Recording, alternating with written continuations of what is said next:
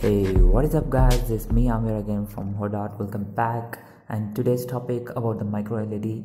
And this thing has been predicted way long ago that this is the next generation display technology that's gonna happen in this world. So let's have a major look at the OLED. Like, while OLED technology is currently enjoying its time in the spotlight, displays innovators are already turning their attention to the next big technological shift. Yes, it's micro LED. Major product companies including Samsung, Apple and Facebook, all of us are already looking at the technology for future product, and various manufacturer and research companies are stocking up on patents. And this is not a first impression of micro LED.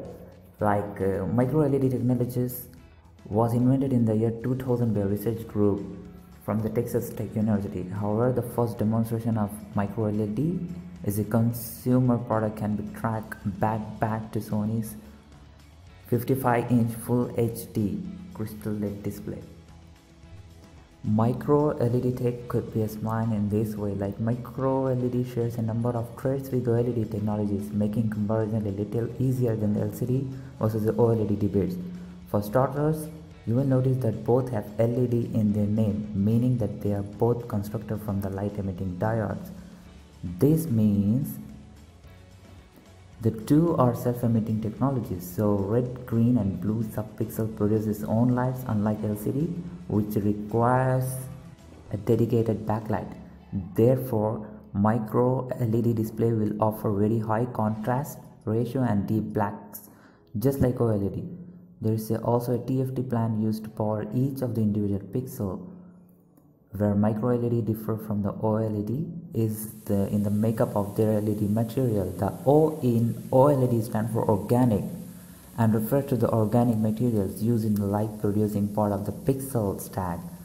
Micro LED technology changes this to an inorganic gallium nitride. You can also say the GaN material, which is typically found in regular LED lighting. This switch also reduces the need of polarizing an encapsulation layer, making panels thinner.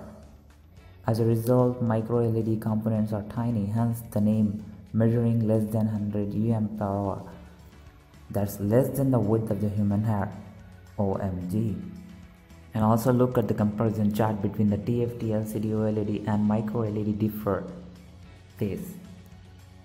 As you can see in the chart, we have a 1, 2, 3, 4, 5, 6 object included in the TFT, and it says that setup of electric circuit at the liquid crystal layer of TFT LCD would trigger transfer of molecules, which, coupled with color filters and backlight source, endows each pixel's three original colors, red, blue and green, whose mixture creates light in various colors.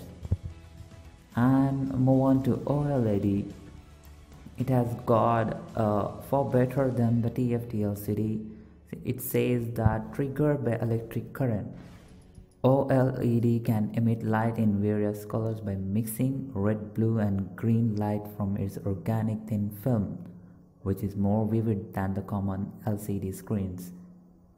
And at the last, we have the most awaited micro LED features.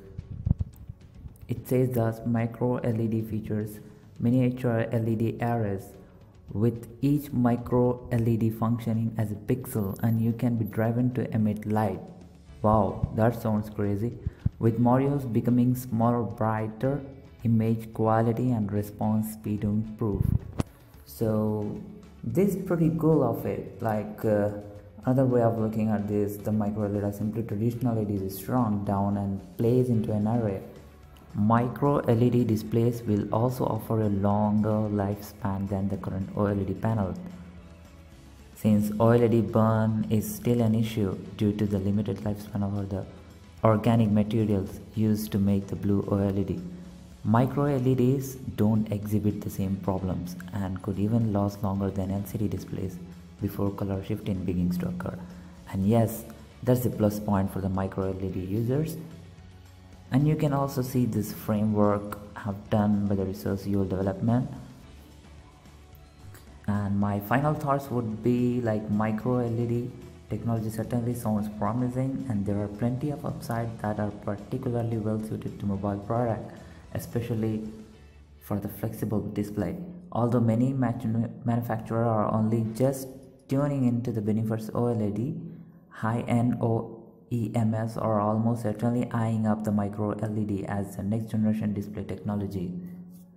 And lastly, I expect that micro-LED display could be more expensive rather than that previous one, OLED 8K84 smartphone VR1.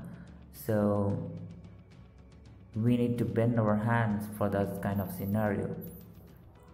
Fine then, yeah, that's pretty much of it. Thanks for watching my video.